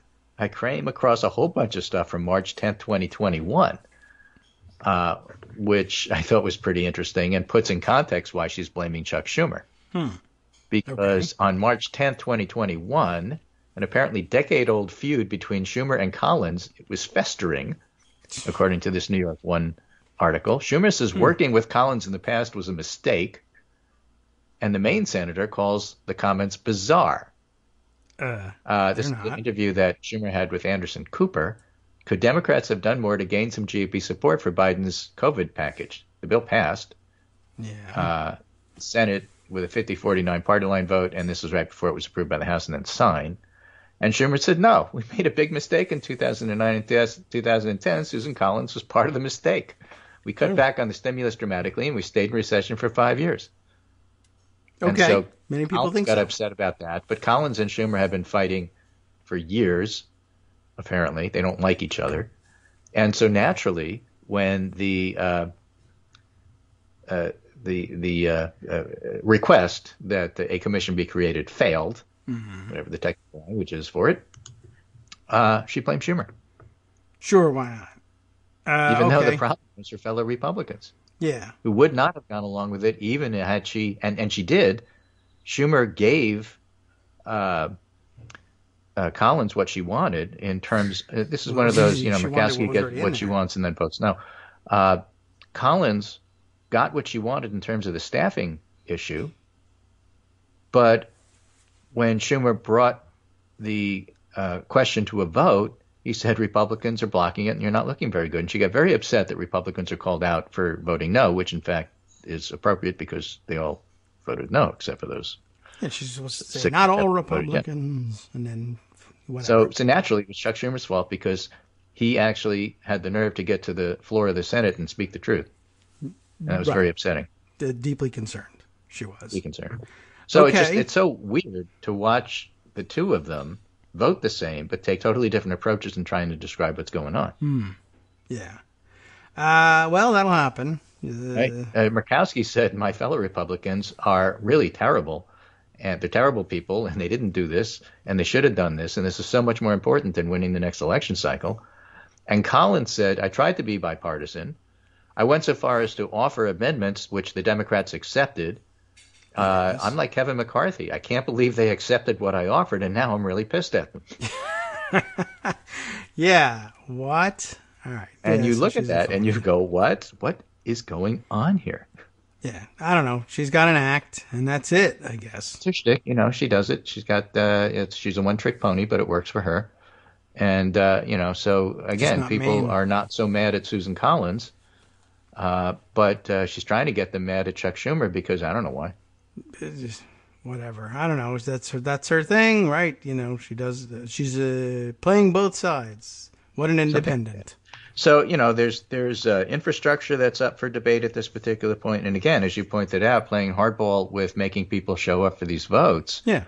Sinema and Manchin still have the tie casting vote, so to speak, in terms of whether stuff goes through reconciliation. So you got to be careful about that stuff. Yeah. And, Susan Collins, frankly, doesn't matter. Yeah. So she can rant all she wants to. But Murkowski's comments are the ones that are going to stick. Nobody's going to remember that Susan Collins was mad at Schumer. People are going to remember what Murkowski said about the Republicans under Mitch McConnell. Yeah, I think so. Why are they going to remember that? Again, I have to remind our listening audience, the people who report these things were in the building during January 6th, and they are not letting this go. Well, good. Nor should they. I mean, one of the few. But that's remember the old adage about the news is what happened to my editor on his way to work today, or her work today. Sometimes it works in our favor, or our being like regular people who say, "Hey, this is an important thing," and the media is dismissing it. Well, good. Not this time. Not this time. So, there'll be sites like the Bulwark, which will keep up the information going. I found this Sahil Kapoor, as we were talking, going back to the original presentation about Harry Anton's talk. Oh, yes. There's evidence, Sahil writes, that one reason Biden underperformed is many Latinos are more afraid to lose their jobs and get sick during the pandemic and saw Trump as likelier to open the economy. These gains are consistent with that theory now that things are reopening on Biden's watch. But again, listeners to the show will be very familiar with that theory. Yep. Because I espoused it. Oh, right. You're the espouser. I'm the espouser. I guess. All right. Yeah. Well, no, that does make sense, and it is consistent with the same idea. Look, I was for opening the economy, hopefully safely, but if necessary, unsafely. But now that I have the option to open it safely, and it's opening, and it's safe, yeah. I love the guy that's doing it. Yeah. So a lot of that. At least there's Here's one Dan group Baltz of voters flipping back and forth between these topics. The Senate vote on the bipartisan January 6th commission showed Trump's power and a government under duress. Many Republican elected officials, and it's good to cite Dan Baltz because, he is about as conventional wisdom as it gets. Many Republican elected officials want Trump to go away. They want him in their rearview mirrors. They want the upcoming midterms to be fought in an atmosphere free of the former president and focused on Biden. Oh. That's why Liz Cheney has been such an irritant to GOP leaders, because she refuses to turn away from what Trump's actions produced on January 6th and she fears could provoke again. Her colleagues are afraid to be more affirmative and aggressive in challenging the former president. They fear Trump. They fear his followers, who now dominate the GOP rank and file, something which we don't say enough of. And so they voted on Friday to protect the former president by obstructing the commission, hoping that would protect themselves next year. The vote again showed the hold that Trump has on his party. So that's Dan Baltz writing in the Washington Post, which I have in the Pundit Roundup. And to that point, there's something that Will Stansel wrote on Twitter. Yes, I believe that I thought was very notable, and I want to go over that. It's a mini tweet storm, not that long. Yeah, one of the things I had too. So let's have you do it. Okay. One thing you see a lot on here is people pointing out the contradictions in the putative views of Trump's GOP. COVID's a Chinese plot, but also a hoax. The insurrection was Antifa, but also a tour of patriots. Yes. And what people need to understand is that these contradictions aren't a symptom of Trumpism. They point to its core, the emotional, psychological appeal to millions of Americans, I think he meant. The ability to sustain these contradictions is why Trump was elected and how this movement exists. Because ultimately what Trump offers, what fascism offers, is a philosophy of total emotional and psychological indulgence. Believe whatever makes you feel best. Live your politics the way you want to live your politics. You don't want to take credit for the insurrection, but want to claim it's dead as your martyrs? How could you have martyrs if there wasn't an insurrection? Well, go ahead. Just say it. Yeah. The Capitol was attacked by Antifa, but Ashley Babbitt was a hero. Okay. Hate China, but annoyed by the scolding liberals and their masks. Call the coronavirus a democratic hoax, but also a deadly foreign bioweapon. And what a weapon. Right. Voters aren't drawn to Trump's politics because of a specific policy view or ideology. They're drawn to him because those politics say, think whatever's easiest, indulge your laziest ideas, your basest prejudices. There are no rules, except one. You have to support Trump. Yeah. You cannot abandon the leader. Support for the leader absolves you of the burden of rationality and the sin of inconsistency. Prove your faith. And that's why Trumpism and fascism reliably attract the worst and the weakest, the dumb, the selfish, the cowardly. That's how you get Matt Gaetz and Marjorie Taylor Greene. Yes. It's an endlessly flexible vessel for the worst vices, willing to forgive anything and let them do anything in exchange for loyalty to the strong man. And the mistake American political thinkers keep making is trying to link Trump to pre-existing ideology. Well, he's just a conventional Republican except for X, Y, and Z. Trump doesn't have an ideology. Right. Okay. Stancil says you can't understand Trump's rise without looking at the deeper psychological appeal. That's his promise to voters. That's why nothing his movement says or believes makes sense, and nobody seems to care. It's also why you can't triangulate or maneuver his supporters away. They don't really want any of what we're offering anyway. They want the freedom to do and think whatever they feel at the moment, something no liberal of any description could ever promise them. So you're not going to win over those voters ever.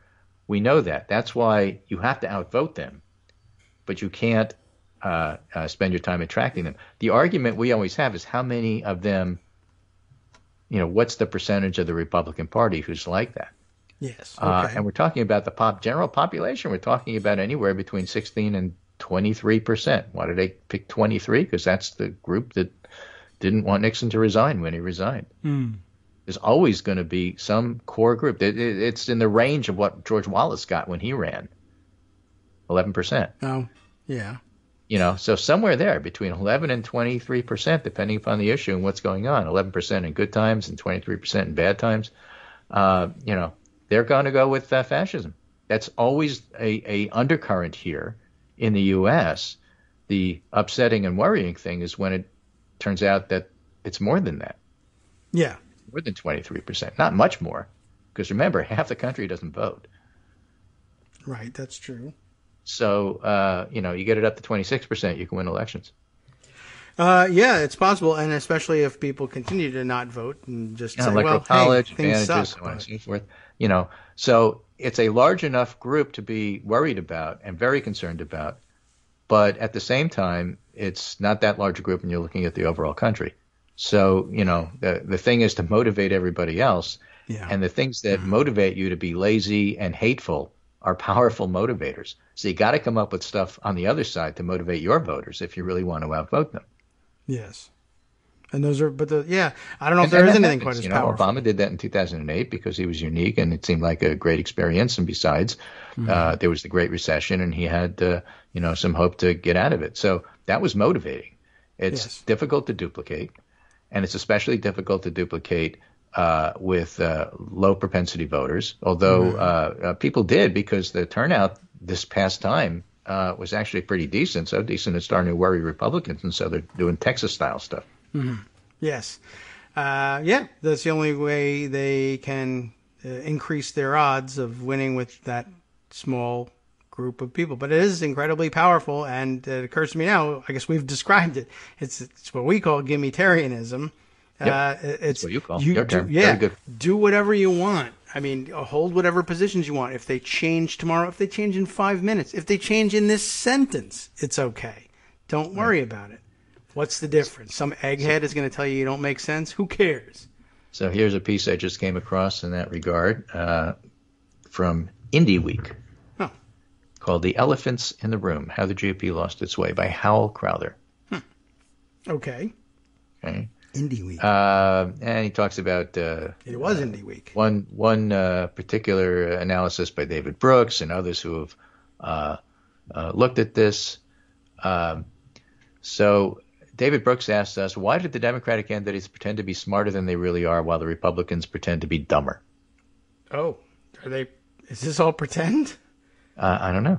Okay. This was to answer Brooks as if he didn't know is condescending. So we assume his question is rhetorical, but the media have become a bubble where the people inside don't always grasp what's obvious to everybody outside. What Brooks probably knows, he will never write.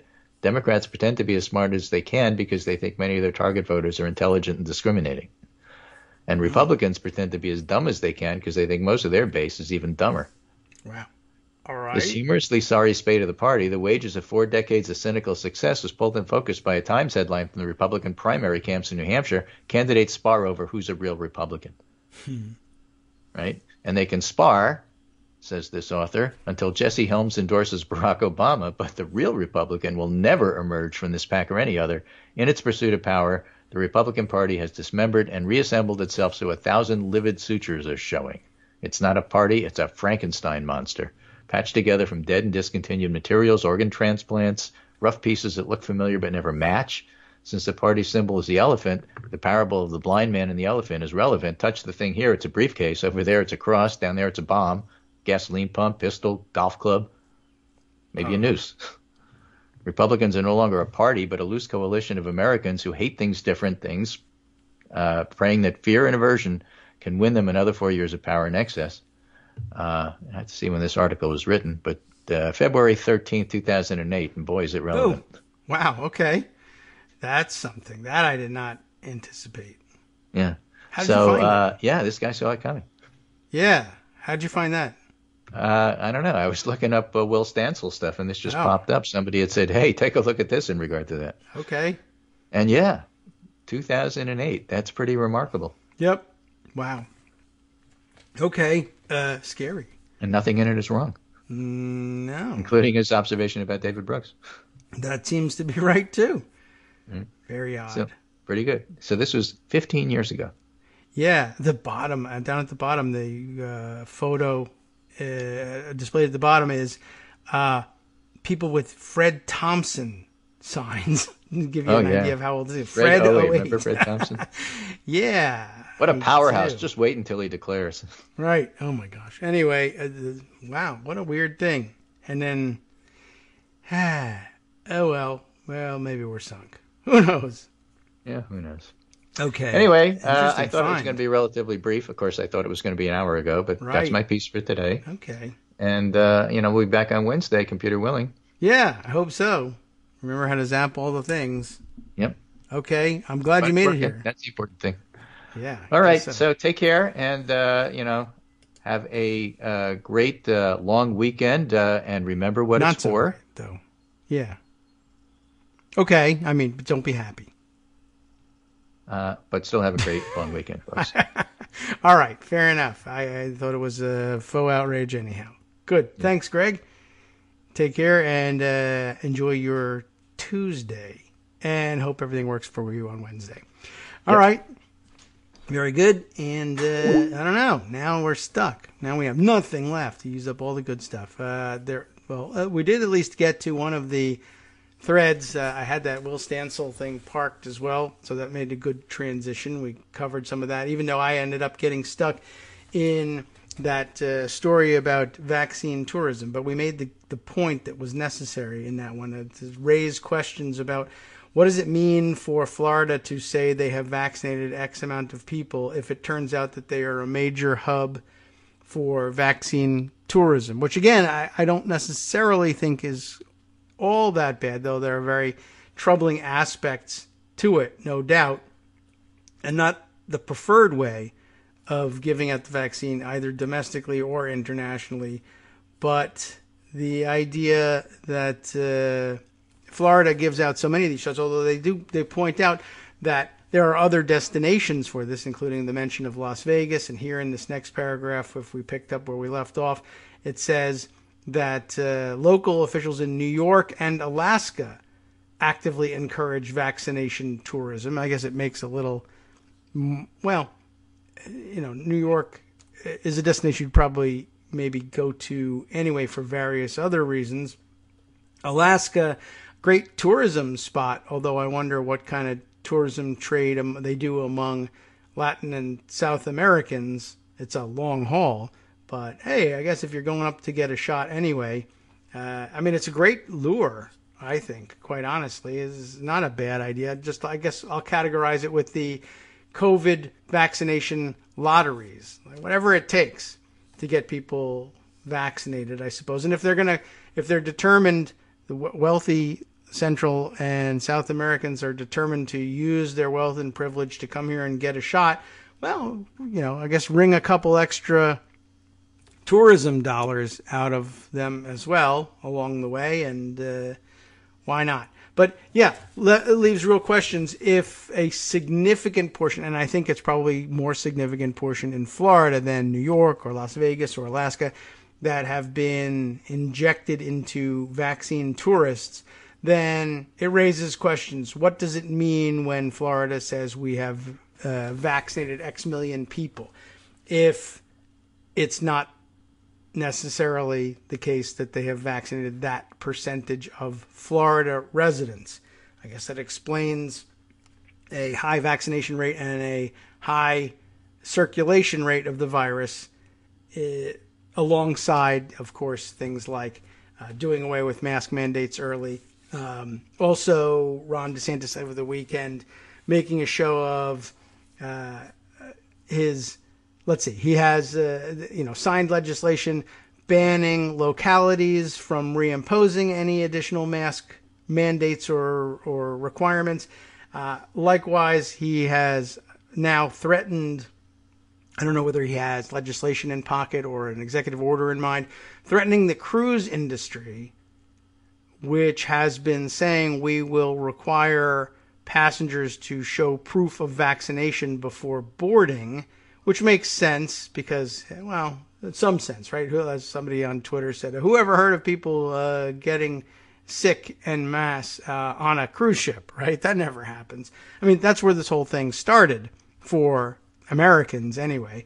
But the cruise industry, in an attempt to reopen, I assume they were devastated during the pandemic, but in an attempt to lure people back on, are going to try and make it safe for them and say, well, you can only get on the cruise ship if you've been vaccinated, therefore it should be a relatively safe place to be. But because Ron DeSantis has hitched his wagon to the Trump mobile, if you will, he says, well, you know, we still stand by the assertion, and it doesn't make any difference whether it's logical or not, that this whole thing is either a hoax or a bioweapon, or people who aren't vaccinated are going to be treated like second-class citizens, like Marjorie Taylor Greene says, or whatever. And so he says, the state of Florida will fine cruise lines $5,000 every time they demand vaccine proof from one of their passengers. And of course, plenty of people, you know, big industry in Florida going cruising, particularly in the Caribbean, from Florida ports. And they may have the cruise ships over a barrel, and it would be a major undertaking to shift their boarding of passengers to somewhere else if DeSantis actually has the power to do this. And it may be the case that DeSantis threatens to impose these fines, or maybe even does impose these fines, and I don't know whether they get paid, but they get appealed at some point. And it may be the case that the cruise lines eventually win. But I guess just another one of those things where you say, what happened to these Republicans? It used to be the case, you know, if Democrats ever did anything that threatened the cruise industry in Washington, it would be a huge attack point. But again, Will Stansel reminds us, there's no point in trying to hang them out to dry for their hypocrisy. It doesn't register with them. And their ideology isn't about being logical or consistent. It's about the opposite. I want to believe that this is standing up for America, that this doesn't hurt things, and if it does, it's still Democrats' fault, and that doesn't make any sense, and I don't care. Screw you all, I'm owning the libs by destroying the cruise industry. But that doesn't destroy, you know, that doesn't own libs. It's a very conservative, it doesn't matter, I don't care. But it shoots yourself in the foot. It undermines your own base of political power. No, it doesn't. Who cares, even if it does? All right, I mean, there's really not very many ways of dealing with that. But anyway, the takeaway I was most interested in from the vaccine tourism one was the question my wife had. How well is Florida doing if they can't tell who they put those shots into? And does it make any sense to say that Florida is X% vaccinated when it may very well be the case that they're not, and not even nearly that vaccinated, if vaccine tourism has been a major force there? All right, let's see. Other things that I wanted to share with everybody. I'm going to thumb through the pocket archives here. Actually, we're so close to the end of the show that we're not going to be able to get through most of these things anyway, but plenty of fodder for the rest of the week. Maybe one last thing we'll throw in there just to illustrate the point, I guess, that Will Stansel was making. A very true, very solidly built tweet here from Qasim Rashid, who has got a very big following on Twitter and is a blue checkmark kind of person as a result, perhaps, pointing out, you know, with the same surprise the rest of us have. Trump, the Memorial Day flap over the Kamala Harris tweet, for instance, doesn't have to make any sense, right? Trump has been horrible on Twitter and elsewhere about the exact same issue and is never called out on it, right? Trump saying, I got 5 deferments because of my rich dad, didn't go to Vietnam. Republicans shrug. It's even got the old shrug emoji thing, right? Trump escaping STDs was my Vietnam. Big shrug. Mocking Gold Star parents. Shrug. Fallen soldiers are suckers and losers. Shrug. And Vice President Harris saying, have a good weekend. Republicans saying, this is outrageous. You know, does it make any sense? No, it doesn't. But that's actually part of the attraction for the Trumpiest Republicans. It doesn't make any sense, and it drives liberals up the wall that it doesn't make any sense. And so therefore it's even more exciting to simply say, to hell with it. It doesn't matter to us that it doesn't make any sense. Trump, Trump, Trump. And that's all that we care about. And to the extent that it makes no sense and makes you angry, good. All right. Plenty to catch up on. Still left for the rest of the week. We'll want to talk a little bit about what's going on down in Texas and just how egregious that bill is. A lot of people observing over the weekend some of the worst examples of what's in that bill, including, let's see, there were all sorts of provisions in there, including the ability for Texas election judges to overturn the results of elections without actually ever bothering to canvass the ballots and figure out what was the actual intention of the voters. Just things kind of look like fraud, so that'll be enough for us to overturn things. Plus all the regular stuff about closing the polling places in heavily minority areas, etc., etc., the usual.